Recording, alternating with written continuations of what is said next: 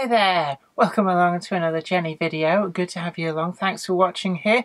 We're going to be doing a box opening and review. And today we've got a little number that I picked up from Kirk Model Centre. And this will be catalogue number 33825X. So without further ado, let's take a closer look. This particular model has the catalogue number 33-825X. It's a special commission from Kirk Model Centre, and it's been released here in this rather striking engineer's olive green livery. But the difference here from the standard releases that Bachmann have done in the past is that it's got this duck egg blue band around the top.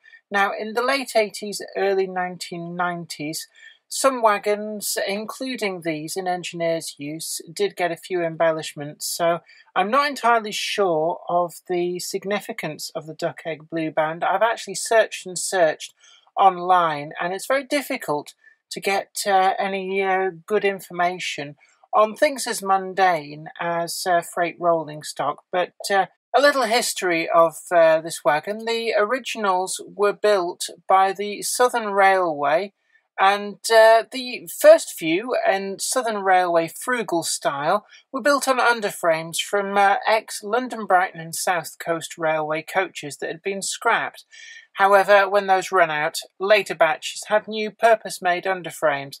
They are pretty long. They weren't the only 8-wheel brake vans ever built. The Great Northern Railway did build a rigid 8-wheel van for some very heavy unfitted freights, but certainly these were the far more successful design. They were designed for high-speed operation on both milk and parcels trains rather than total stopping power, which was the more usual use of a brake van.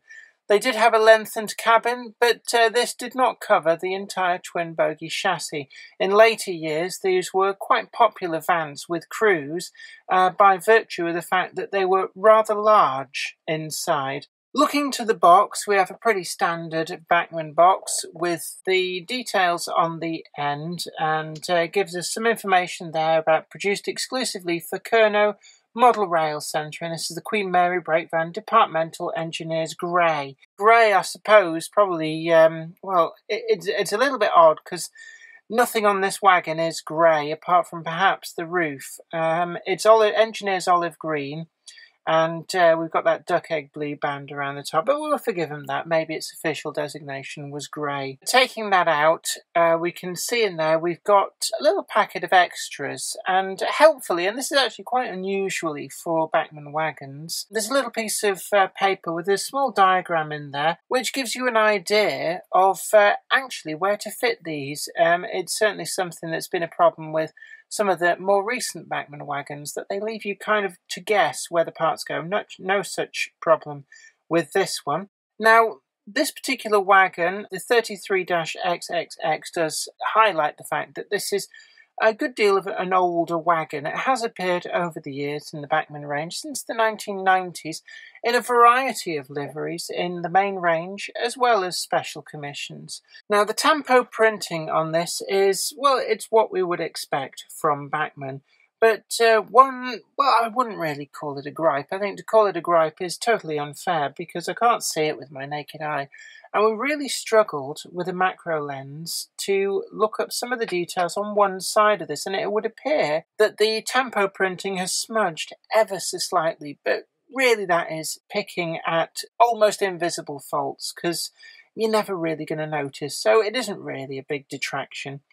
The other lettering and numbering we've got on there is pretty crisply applied on both sides, and we also have overhead electrification warning flashes. The handrails on this model are moulded to the body, but they are done very, very well. Picked out in white, you wouldn't actually really know that they're moulded on, so again, not really a great detraction. On the ends, we've got the sand boxes and also the lamp brackets. Again, pretty reasonably moulded. The lamp brackets are a bit chunky, and it's probably more in keeping with a model which is now getting on probably in excess of 20 years old.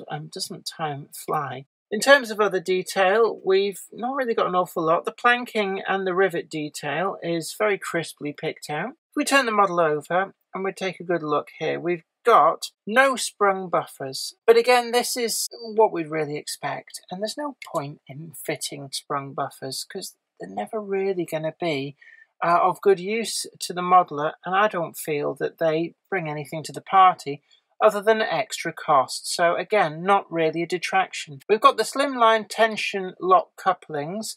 However, you notice, because this is a much older model, they're actually moulded as part of the bogies. Now, if you get hold of an earlier version of the Queen Mary brake van, they have the fatter tension lock couplings, and these can be an absolute pain if you want to replace them. In fact, the only reliable way that I've found is actually to buy the bogies, which are available in 2 packs from Bachmann, as a replacement part, and simply replace them. And that's what I've done with a number in my rolling stock stable over the years. It does mean that if you want to fit alternative couplings, you're going to really struggle there and have to come up with a very innovative way to do it. Now, the biggest gripe on this model for me is that even though you can see on the underside of these bogies there's a wealth of brake detail, the quality control was somewhat lacking in my example, and pretty much all bar one of the axles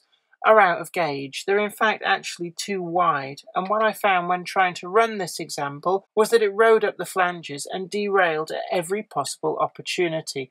And given the price tag, which is around the £25 mark, it's a little bit of a niggle with me that something as simple as wheel back-to-backs hadn't been checked adequately. And indeed, when whoever's assembled this would have put the wheels into the bogies, it should have been pretty obvious because they must have been an incredibly tight fit to get them in there. However, as this model is destined for a life in the display cabinet for me, I'm not going to trouble Kirk Model Centre too much by sending it back. Also on the underside, we've got twin vacuum brake cylinders, and bogie sides there, they do look pretty nice. And what's interesting is that the brake shoes, well, they kind of do and they don't line up with the wheels.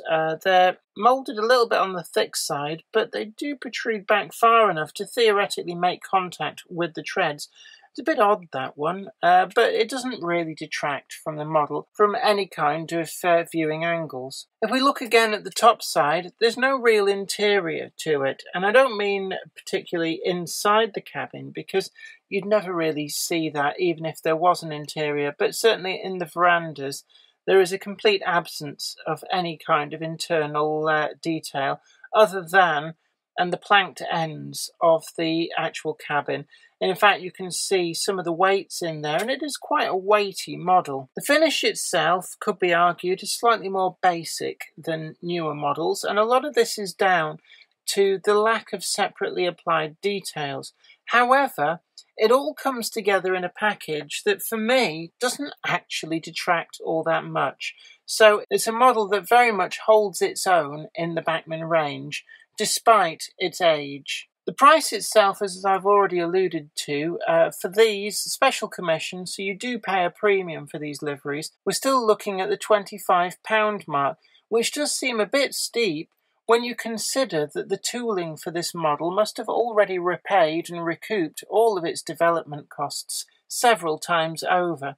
So it does remain a little bit of a mystery to me as to why Bachmann are charging quite so much for a model of this age. That said, the model itself is a beautiful model, and certainly it's been a long-standing stalwart of the Bachmann range, and it will be a welcome addition to the rolling stock on Bolton Trinity Street, as I do have a bit of a soft spot for these Engineers olive green liveried wagons. And it's nice to see that retailers such as Kirk Model Rail Centre are taking the initiative to produce some of these slightly more interesting models which might not necessarily make it into the Bachmann main range.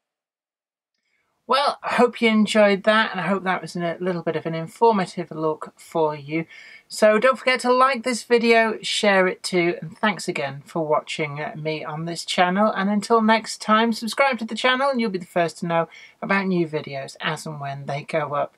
But you take very good care of yourself, and until next time, bye for now.